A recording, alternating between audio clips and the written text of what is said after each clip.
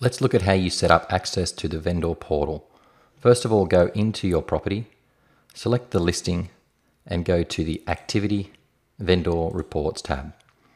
Here you will select the vendor portal option to show this online, which then means that this property can be accessed through vendorportal.com.au.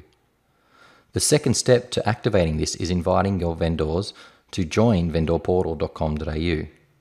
Click on your vendor's name, go into the Information Contacts area, and on each contact that has an email that you wish to give access, use the drop-down arrow and Invite to Vendor Portal.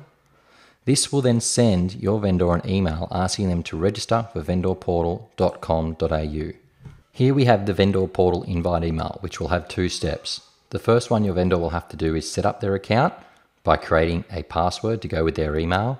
And the second step is to show them how to log in, and the button will also take them through to that URL.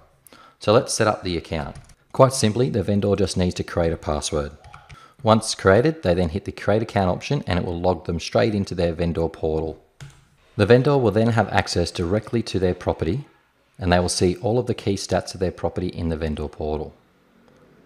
If you scroll down, they will see all of the inquiries, inspections, contracts and offers, followed by the marketing heading and caption, all of the images, and any documents that you have saved against the property. Over on the right, it will show them the agent's details and any portals that they are active on.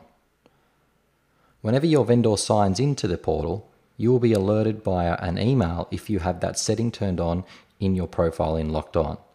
Let's look at that setting now. To be alerted every time your vendor logs into their portal, click your name at the top right, go into the My Details. In the Settings area, make sure in the Alerts and Notifications you have Vendor Portal Access turn on, and then hit the Save option at the bottom.